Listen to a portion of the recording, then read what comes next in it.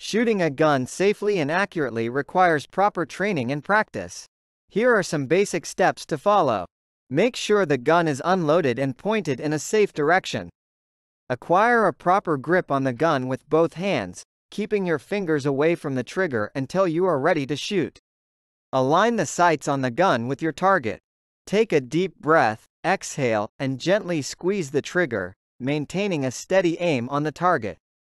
After firing, keep the gun pointed in a safe direction and be prepared for any follow-up shots that may be necessary.